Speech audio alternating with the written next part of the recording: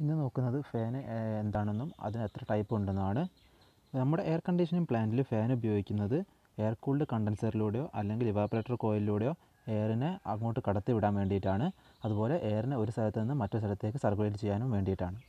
ഒരു ഫാനിന് പമ്പ് ചെയ്യാൻ കഴിയുന്ന എയറിൻ്റെ അളവ് എന്ന് പറയുന്നത് ആ ഫാനിൻ്റെ മോട്ടറിന് ഓവർകം ചെയ്യാൻ കഴിയുന്ന പ്രഷറിനനുസരിച്ചിട്ട് കൂടുകയും കുറയും ചെയ്യുന്നതായിരിക്കും. ഒരു ഫാനിൻ്റെ റേറ്റ് ഓഫ് ഫ്ലോ അല്ലെങ്കിൽ വോളിയം എന്ന് പറയുന്നത് ഒരു യൂണിറ്റ് ടൈമിനകത്ത് എത്ര ക്വാണ്ടിറ്റി എയറിനെ ആ ഫാനിന് കൈകാര്യം ചെയ്യാൻ കഴിയുമെന്നുള്ള അളവാണ്. ഇത് സാധാരണയായി പറയുന്നത് ക്യൂബിക് ഫീറ്റ് പെർ മിനിറ്റിലോ അല്ലെങ്കിൽ cubic metre per ഹവറിലോ. Cubic feet per minute എന്ന് പറഞ്ഞാൽ CFM, cubic metre per hour എന്ന് പറഞ്ഞാൽ CMH. ഫാനിനെ രണ്ടാക്കിയാണ് തരംതിരിച്ചിട്ടുള്ളത്, സെൻട്രിഫ്യൂഗൽ ഫാനും ആക്സിയൽ ഫാനും. ആദ്യം നോക്കുന്നത് സെൻട്രിഫ്യൂഗൽ ഫാൻ. സെൻട്രിഫ്യൂഗൽ ഫാൻ എന്ന് പറഞ്ഞാൽ എയറിനെ റേഡിയൽ മോഷൻ, അതായത് സർക്കുലർ മോഷനിലാണ് പമ്പ് ചെയ്യുന്നത്. ഈ ഫാനിനകത്ത് പ്രഷർ ഇൻക്രീസ് ചെയ്യുന്ന രണ്ട് തരത്തിലാണ്. ഒന്നാമത്, രണ്ട് ബ്ലേഡിനിടയ്ക്ക് കുടുങ്ങി കിടക്കുന്ന എയറിന് സെൻട്രിഫ്യൂഗൽ ഫോഴ്സ് കൊടുത്തിട്ട് അതിനെ റൊട്ടേറ്റ് ചെയ്യാം. രണ്ടാമത്, കൈനറ്റിക് എനർജി ഈ എയറിലേക്ക് കൊടുത്തിട്ടാണ് ചെയ്യുന്നത്. സെൻട്രിഫ്യൂഗൽ ഫാൻ എയറിനെ 90 ഡിഗ്രി ആയിട്ടാണ് ഇൻലെറ്റിൽ നിന്ന് ഔട്ട്ലെറ്റിലേക്ക് കൊടുക്കുന്നത്. അതായത് റേഡിയൽ മോഷൻ ആയതുകൊണ്ട് തന്നെ എടുക്കുന്ന ഏത് ദിശയിൽ നിന്നാണോ അതിന് 90 ഡിഗ്രി ആയിട്ട് ഓപ്പോസിറ്റ് ഡയറക്ഷനിലാണ് കൊടുക്കുക. നേരിട്ട് ഓപ്പോസിറ്റ് അല്ല, 90 ഡിഗ്രി ഡയറക്ഷനിലാണ് ഔട്ട്ലെറ്റിലേക്ക് സപ്ലൈ ചെയ്യുക. സെൻട്രിഫ്യൂഗൽ ഫാനിനെ വീണ്ടും തരംതിരിച്ചിട്ടുണ്ട്. അതിൻ്റെ ഫാനിൻ്റെ ബ്ലേഡിൻ്റെ ഘടന എങ്ങനെയാണെന്നനുസരിച്ചിട്ട് വീണ്ടും മൂന്നായി തരംതിരിച്ചിട്ടുണ്ട്. മെയിനായിട്ടുള്ള 3 ടൈപ്പുകളാണ്. റേഡിയൽ ഒന്ന്, രണ്ടാമത്തത് ഫോർവേഡ് കർവ്ഡ് ഫാൻ, മൂന്നാമത്തത് ബാക്ക്വേർഡ് കർവ്ഡ് ഫാൻ. ആദ്യം റേഡിയൽ ഫാനിൻ്റെ കാര്യം നോക്കാം. അതിനകത്ത് റേഡിയൽ ഫാൻ എന്ന് പറയുന്നത് ഇൻഡസ്ട്രിയൽ പർപ്പസിന് വേണ്ടി ഉപയോഗിക്കുന്നതാണ്. അതിന് കാരണം ഇതിന് ഹൈ സ്റ്റാറ്റിക് പ്രഷറാണ്. ഇതിൻ്റെ സ്റ്റാറ്റിക് പ്രഷർ എന്ന് പറയുന്നത് 1400 mm വാട്ടർ കൂളം വരെ ഉണ്ടാവുന്നതാണ്. റേഡിയൽ ഫാനിൻ്റെ ഡിസൈൻ എന്ന് പറയുന്നത് സിമ്പിൾ ആയതുകൊണ്ട് തന്നെ ഇത് ഹൈ ടെമ്പറേച്ചർ ആവശ്യങ്ങൾക്കും ലോ ബ്ലേഡ് സ്പീഡ്, അതായത് ബ്ലേഡിൻ്റെ സ്പീഡ് കുറച്ചതിൽ ടെമ്പറേച്ചർ കൂടുതൽ അവസ്ഥകളും ഉപയോഗിക്കാൻ വേണ്ടി സ്യൂട്ട് ചെയ്തതായിരിക്കും. പിന്നീട് റേഡിയൽ ഫാനിൻ്റെ ബ്ലേഡ് എന്ന് പറയുന്നത് സ്ട്രെയിറ്റ് ആയിരിക്കും, ഒരു സൈഡിലേക്കും ചെരിവില്ലാതെ സ്ട്രെയിറ്റ് ആയിട്ടായിരിക്കും ഉണ്ടാവുക. അടുത്തത് forward curved fans. Forward curved fans എന്ന് പറഞ്ഞാൽ ഏത് ഡയറക്ഷനിലാണോ ഫാൻ റൊട്ടേറ്റ് ചെയ്യുന്നത് അതേ ഡയറക്ഷനിൽ കർവ്ഡ് ആയിരിക്കും അതിൻ്റെ ബ്ലേഡ്സും ഉണ്ടാവുക. ഇതെന്ന് പറഞ്ഞാൽ ലോ ടെമ്പറേച്ചർ ഓപ്പറേഷൻസിന് വേണ്ടി ഉപയോഗിക്കുന്നതാണ്. കൂടാതെ ഇതിന് കുറഞ്ഞ പ്രഷറിൽ കൂടുതൽ വോളിയം എയർ പാസ് ചെയ്യാൻ കഴിയുന്നതുമാണ്. അടുത്തായി നോക്കുന്നത് backward inclined fans. Backward inclined fans എന്ന് പറഞ്ഞു കഴിഞ്ഞാൽ ഇതിൻ്റെ ഫാനിൻ്റെ ലീഫുകൾ ഏത് ഡയറക്ഷനിലാണോ ഫാൻ റൊട്ടേറ്റ് ചെയ്യുന്നത് അതിൻ്റെ ഓപ്പോസിറ്റ് ഡയറക്ഷനിൽ ചെരിഞ്ഞിട്ടായിരിക്കും ഉണ്ടാവുക. ഈ ടൈപ്പ് ഫാനുകൾ ഫോർവേഡ് കർവ്ഡ് ഫാനേക്കാളും എഫിഷ്യൻസി കൂടുതലാണ്.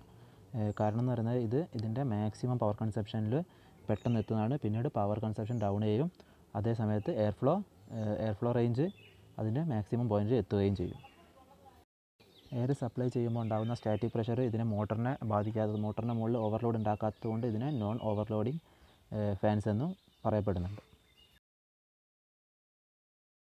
അവസാനം വരുന്നതാണ് backward curved fan. Backward curved fan എന്ന് പറഞ്ഞാൽ ഇതിൻ്റെ ബ്ലേഡുകൾ ഏത് ഡയറക്ഷനിലാണോ ഫാൻ റൊട്ടേറ്റ് ചെയ്യുന്നത് അതിൻ്റെ ഓപ്പോസിറ്റ് ഡയറക്ഷനിൽ കർവ്ഡ് ആയിരിക്കും ഉണ്ടായിരിക്കുക.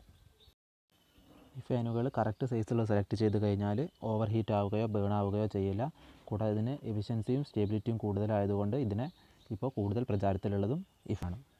ഈ ഫാനിനകത്തുണ്ടാകുന്ന air flow rate കൂടുകയാണെങ്കിൽ ഇതിനകത്തുണ്ടാകുന്ന pressure ഡിഫറൻസിൽ drop ചെയ്തിട്ട് ഇത് സ്റ്റേബിളായിട്ട് വർക്ക് ചെയ്യുന്നതും ആണ്.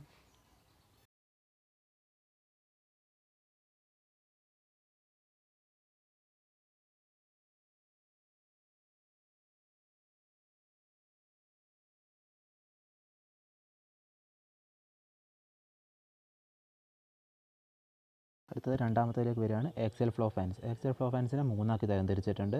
ട്യൂബ് ആക്സിയൽ, വെയിൻ ആക്സിയൽ, മൂന്നാമത്തത് പ്രൊപ്പല്ലർ. അതിൽ ഒന്നാമത്തേത് നോക്കുക, tube axial fan. Tube axial fan എന്ന് പറഞ്ഞാൽ ഒരു സിലിണ്ടറിക്കൽ ഹൗസ് ഉണ്ടാവും. ഒരു പൈപ്പ് പോലുള്ള ഒരു ഹൗസിങ്ങിനകത്ത് ഒരു വീല് ഫിക്സ് ചെയ്തതാണ് ട്യൂബ് ആക്സിയൽ ഫാൻസ്.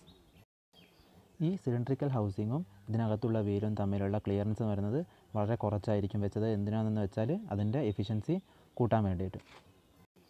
ഒരു ട്യൂബ് ആക്സിയൽ ഫാൻ പ്രൊപ്പല്ലർ ഫാനിനേക്കാളും ഫാസ്റ്റായിട്ട് വർക്ക് ചെയ്യുന്നതാണ്. ഇതിന് ഹൈ പ്രഷറിൽ ഓപ്പറേറ്റ് ചെയ്യാൻ സാധിക്കും. ഇതിൻ്റെ പ്രഷർ എന്ന് പറയുന്നത് 250 മുതൽ 400 mm വാട്ടർ കോളം വരെയാണ്. കൂടാതെ അതിൻ്റെ എഫിഷ്യൻസി വരുന്നത് 65%. ആക്സിയൽ ഫ്ലോ ഫാനിലെ രണ്ടാമത്തെ ടൈപ്പാണ് vein axial fan. Vein axial fan എന്ന് പറഞ്ഞാൽ സെയിം ട്യൂബ് ആക്സിയൽ ഫാനിൻ്റെ അതേ കൺസ്ട്രക്ഷനാണ്. പക്ഷേ അതിൻ്റെ കൂടെ തന്നെ ഇതിൻ്റെ വീലിൻ്റെ പുറകിലായിട്ട് ഇതിൻ്റെ എയർ ഡയറക്റ്റ് ചെയ്യാൻ വേണ്ടി ഓരോ പാത്ത് കൊടുത്തിട്ടുണ്ടാവും. ഈ പാത്ത് കൊടുത്തതുകൊണ്ട് ഇവയ്ക്ക് ഹൈ സ്റ്റാറ്റിക് പ്രഷർ ആയിരിക്കും, പക്ഷേ ഡക്റ്റിനകത്തുള്ള സ്റ്റാറ്റിക് പ്രഷറിൻ്റെ മുകളിൽ അധികം ഡിപ്പെൻഡ് ചെയ്യുന്നതും അല്ല. കൂടാതെ ഇതിൻ്റെ ജനറൽ വർക്കിംഗ് പ്രഷർ എന്ന് പറഞ്ഞാൽ 500 mm വാട്ടർ കോളാണ്. മറ്റ് ഫാനുകളെല്ലാം അപേക്ഷിച്ച് നോക്കുമ്പോൾ ഏറ്റവും എനർജി എഫിഷ്യൻ്റ് ആയിട്ട് ഏറ്റവും കൂടുതൽ എനർജി കൺസ്യൂം ചെയ്യാതെ കുറഞ്ഞ എനർജി കൺസ്യൂം ചെയ്ത് വർക്ക് ചെയ്യുന്ന ഫാനാണ് വെയിൻ ആക്സിയൽ ഫാൻ. അതുകൊണ്ട് ഇത് കഴിയുന്നിടത്തെല്ലാം ഈ ടൈപ്പ് ഫാനാണ് ഉപയോഗിക്കുന്നത്. മൂന്നാമത് വരുന്നതാണ് പ്രൊപ്പല്ലർ ഫാൻ. പ്രൊപ്പല്ലർ ഫാൻ സാധാരണയായി വർക്ക് ചെയ്യുന്നത് കുറഞ്ഞ സ്പീഡിലും മീഡിയം ടെമ്പറേച്ചറിലും ആയിരിക്കും. ഈ ഫാനുകൾ കുറഞ്ഞ പ്രഷറിൽ ഹൈ വോളിയം, ലാർജ് വോളിയം, ഒരുപാട് വോളിയം എയറിനെ ഡെലിവറി ചെയ്യാനുള്ള കഴിവുണ്ട്. കൂടാതെ ഇത് ഉപയോഗിക്കുന്നത് എവിടെയാണെന്ന് വെച്ചാൽ ഇൻഡോർ ആവശ്യങ്ങളാണെങ്കിൽ എക്സോസ്റ്റ് ഫാനായിട്ടും ഔട്ട്ഡോർ ആവശ്യങ്ങളാണെങ്കിൽ കണ്ടൻസറിനകത്തും കൂളിംഗ് ടവറിനകത്തും ഒക്കെയാണ് ഉപയോഗിക്കുന്നത്. ഈ രണ്ട് ഉപയോഗവും എയർ കണ്ടീഷനിങ്ങിൻ്റെ ഭാഗത്ത് നോക്കുമ്പോഴാണ്. അല്ലാതെ നോക്കുകയാണെങ്കിൽ പ്രൊപ്പല്ലർ ഫാൻ ഉപയോഗിക്കുന്നത് സീലിംഗ് ഫാനായിട്ട് ഉപയോഗിക്കുന്ന പ്രൊപ്പല്ലറാണ്. നമ്മുടെ ടേബിൾ ഫാൻ, വാൾ ഫാൻ എല്ലാം പ്രൊപ്പല്ലർ ഫാനാണ്. അങ്ങനെയൊക്കെയാണെങ്കിൽ ഫാനിൻ്റെ എഫിഷ്യൻസി എന്ന് പറയുന്നത് വളരെ കുറവാണ്. 50% അതിലത് കുറവോ മാത്രമേ എഫിഷ്യൻസി ഈ ഫാനിൽ നിന്ന് കിട്ടുള്ളൂ. ഇപ്പോൾ ഫാനിൻ്റെയും ഫിഗർ ഇവിടെ കാണാം. ഒന്നാമത് ട്യൂബ് ആക്സിൽ, അതിൻ്റെ താഴെയുള്ള അതിൻ്റെ ഒരു ഡയഗ്രാം കണ്ടാൽ പറയാം ഒരു ട്യൂബിനകത്ത് ഒരു സാധാരണ ഫാൻ ഫിക്സ് ചെയ്തതാണ്. രണ്ടാമത്തത് വെയിൻ ആക്സിൽ, അതിനകത്ത് ട്യൂബിനകത്ത് ഫാനിൻ്റെ പുറകിലായിട്ട് ഗൈഡ് ലൈൻസ് കാണാം. അതാണ് അതിൻ്റെ അകത്ത് വരുന്ന പ്രത്യേകത, ഈ രണ്ടും തമ്മിലുള്ള വ്യത്യാസം. മൂന്നാമത് പ്രൊപ്പല്ലർ ഫാൻ, അതാണ് സാധാരണ നമ്മുടെ എക്സോസ്റ്റ് ഫാൻ അല്ലെങ്കിൽ സാധാരണ ഫാനുകൾ. നോക്കുന്നത് ഒരു ഫാനിൻ്റെ പെർഫോമൻസ് എന്താണ്, അതിൻ്റെ വർക്കിംഗ് എന്താണെന്നാണ്. അറിയുന്നത് പോലെ ഒരു ഫാൻ ഉപയോഗിക്കുന്നത് പ്രഷർ കൂട്ടാനോ അല്ലെങ്കിൽ കൂടുതൽ എയറിനെ കടത്തിവിടാനോ വേണ്ടിയിട്ടാണ്. ഇപ്പോൾ ഒരു എയറിൻ്റെ പെർഫോമൻസ് നോക്കുമ്പോൾ മെയിനായിട്ട് നോക്കുന്ന കാര്യങ്ങളെന്ന് പറഞ്ഞാൽ വോളിയവും പ്രഷറും അതിൻ്റെ മോട്ടറിൻ്റെ HP ആയിരിക്കും.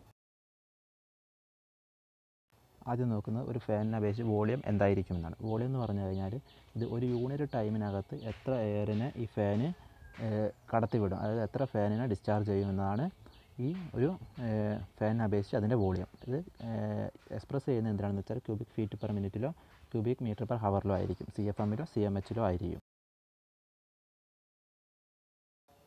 അടുത്ത് നോക്കുന്നത് ഒരു ഫാനിൻ്റെ പ്രഷർ എന്താണെന്ന്. ഏതൊരു ഫ്ലൂയിഡിനെ പോലെയും ഈ എയർ എന്ന് പറയുന്നതും അതിൻ്റെ ചുറ്റുമുള്ള വാളുകൾ, അതായത് ഡക്റ്റിൻ്റെ വാളുകളുടെ അകത്ത് ഒരു പ്രഷർ എക്സേർട്ട് ചെയ്യും. അങ്ങനെ ഉണ്ടാകുന്ന പ്രഷറിനകത്ത് ഒരു പ്രഷർ അതിൻ്റെ മൂവ്മെൻറ്റിൽ ഡിപ്പെൻഡ് ചെയ്യാതെ അതിൻ്റെ വാളുകളിൽ എക്സേർട്ട് ചെയ്യുന്ന പ്രഷറുണ്ട്. അതിന് പറയുന്ന പേരാണ് സ്റ്റാറ്റിക് പ്രഷർ. ഈ സ്റ്റാറ്റിക് പ്രഷർ എന്ന് പറയുന്നത് അവിടെ എയർ മൂവ്മെൻറ്റ് ഇല്ലെങ്കിലും അവിടെ ഉൽപ്പാദിപ്പിക്കപ്പെടും. രണ്ടാമതൊരു പ്രഷറാണ് വെലോസിറ്റി പ്രഷർ. വെലോസിറ്റി പ്രഷർ എന്ന് പറഞ്ഞാൽ ഈ എയറിൻ്റെ മൂവ്മെൻറ്റ് കൊണ്ട് മാത്രം അവിടെ ഉണ്ടാകുന്ന ഒരു പ്രഷർ, അതാണ് വെലോസിറ്റി പ്രഷർ. ഈ രണ്ട് പ്രഷറുകൾ, സ്റ്റാറ്റിക് പ്രഷറിൻ്റെയും വെലോസിറ്റി പ്രഷറിൻ്റെയും തുകയാണ് അവിടെ ഉണ്ടാകുന്ന ടോട്ടൽ പ്രഷർ. ഇത് രണ്ടും അളക്കാൻ ഉപയോഗിക്കുന്ന ഉപകരണമാണ് മാനോമീറ്റർ. മാനോമീറ്ററിനകത്ത് രണ്ട് വെയിൻ ഉണ്ടാവും, സ്റ്റാറ്റിക് പ്രഷർ അളക്കാനുള്ള വെയിനും വെലോസിറ്റി പ്രഷർ അളക്കാനുള്ള വെയിനും. അപ്പോൾ ആ മാനോമീറ്റർ ഉപയോഗിച്ച് സ്റ്റാറ്റിക് പ്രഷറും വെലോസിറ്റി പ്രഷറും കിട്ടും, മറ്റേ സ്റ്റാറ്റിക് പ്രഷറും ടോട്ടൽ പ്രഷറും കിട്ടും. അങ്ങനെ നമുക്ക് വെലോസിറ്റി പ്രഷർ കണ്ടുപിടിക്കാൻ കഴിയുകയും ചെയ്യും. ആയിട്ട് നോക്കുന്നത് ഒരു ബ്ലോവർ എന്താണ്. ഒരു ബ്ലോവർ എന്ന് പറഞ്ഞാൽ ഫാൻ തന്നെ, ഒരു ടൈപ്പ് ഫാൻ തന്നെയാണ് ബ്ലോവർ. സെൻട്രിഫ്യൂഗൽ ഫാനിൻ്റെ അകത്ത് വരുന്ന ഒരു ടൈപ്പ് തന്നെയാണ് ബ്ലോവർ. ബ്ലോവറിന് ഹൈ പ്രഷർ അച്ചീവ് ചെയ്യാൻ കഴിയും, അതായത് 1.2 kg/cm³ വരെ പ്രഷർ ഹാൻഡിൽ ചെയ്യാൻ കഴിയുന്നതാണ്. ബ്ലോവർ എന്ന് പറയുന്നത് ഒരു ഗിയർ ഡ്രൈവർ മെക്കാനിസമാണ്, അതുകൊണ്ട് ഇതിന് കൂടുതൽ ഹൈ സ്പീഡിലുകളിൽ റൊട്ടേറ്റ് ചെയ്യാനും കഴിയും. പിന്നെ രണ്ട് ടൈപ്പ് ഉണ്ട്, single stage ബ്ലോവറും double stage ബ്ലോവറും. Single stage blower എന്ന് പറഞ്ഞാൽ എയറിനെ വലിച്ചെടുക്കുന്നു, അതിൻ്റെ വെലോസിറ്റി കൂട്ടി ഡിസ്ചാർജ് ചെയ്യുന്നു. മൾട്ടി സ്റ്റേജ് ആകുമ്പോൾ അല്ലെങ്കിൽ ഡബിൾ സ്റ്റേജ് ആകുമ്പോൾ അങ്ങനെ ഡിസ്ചാർജ് ചെയ്ത എയറിനെ വീണ്ടും ഒന്നുകൂടി റൊട്ടേറ്റ് ചെയ്ത് ആക്സലറേറ്റ് ചെയ്ത് സ്പീഡ് കൂട്ടി വെലോസിറ്റി കൂട്ടി ഡിസ്ചാർജ് ചെയ്യുന്നതുമാണ്.